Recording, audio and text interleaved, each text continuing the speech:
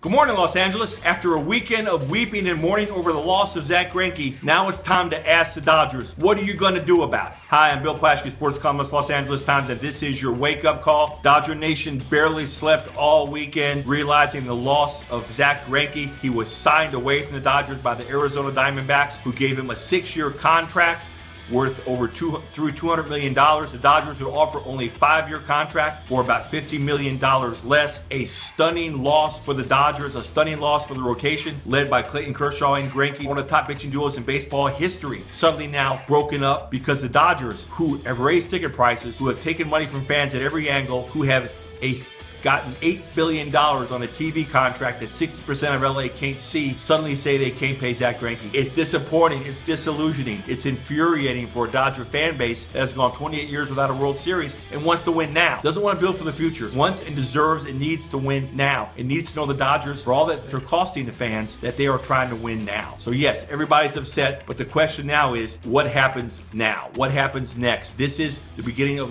the baseball's winter meetings at Nashville, Tennessee this week. So before completely going off the ledge, let's wait and see what Andrew Friedman and Farhan Zaidi can do this week. Let's see how they can fix this hole that has been gapingly left in their lineup. Do they sign Aroldis Chapman, the Cincinnati Reds reliever, and maybe build from the back of the bullpen? He'd be a great acquisition. Maybe a trade Kenley Jansen for a starting pitcher. Do they sign Johnny Cueto, the Kansas City Royals starting pitcher? He's a little younger than Greinke. Will ask for almost as much money. That could be a risky sign for the Dodgers, but do they do that? What can they do to help shore up the rotation, fix the bullpen, get rid of the clutter in the outfield? What can they do to fix this problem that has suddenly beset them, that it looks like they aren't willing to do what it takes to get to a World Series? That's all about perception. And I know they tried hard to get Greinke, and I understand he's 32 years old, and you don't want to burden the team the way the Lakers were burdened by Kobe Bryant's contract, and a guy who's probably not going to be effective for the life of that contract, those 6 years that he wanted. Nonetheless, though, it's about perception. Dodger fans need to know